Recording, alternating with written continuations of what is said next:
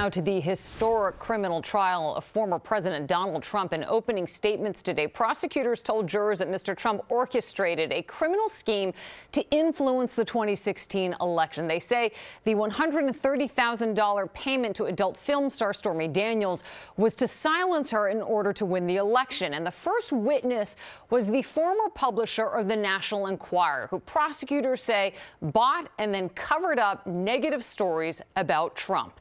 Eyewitness News reporter Darla Miles is live in front of the courthouse in Lower Manhattan with much more on today's events. Darla. Liz, prosecutors say former President Donald Trump wanted to suppress any negative stories about him during the 2016 presidential election, and that this catch-and-kill scheme was a pretty common practice for him.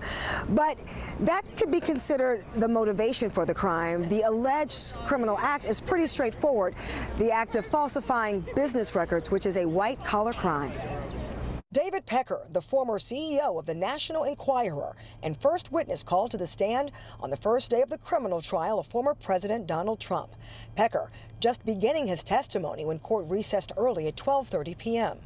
Opening arguments taking up much of the morning. Prosecutors saying the former president cooked the books to hide a payoff to Stormy Daniels in order to buy her silence about an alleged sexual encounter she'd had with the former president. I should be in a lot of different places right now campaigning, and I'm sitting here. Prosecutors say Trump's former attorney and fixer Michael Cohen paid $130,000 of his own money to pay Pecker to buy the Daniels story just to bury it. Trump having to repay Cohen $420,000 so he wouldn't take a tax hit.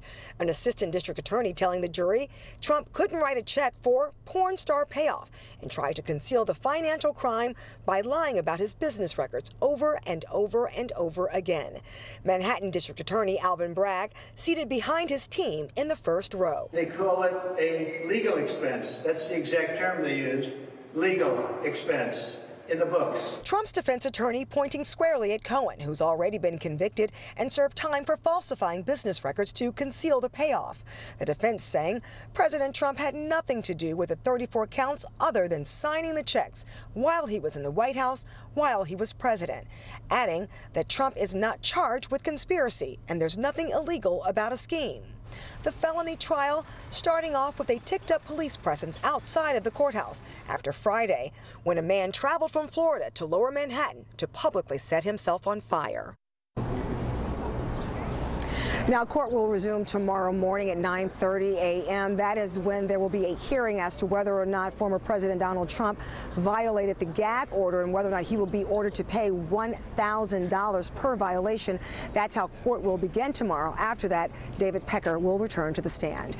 Reporting live in Lower Manhattan, Darla Miles, Channel 7 Eyewitness News.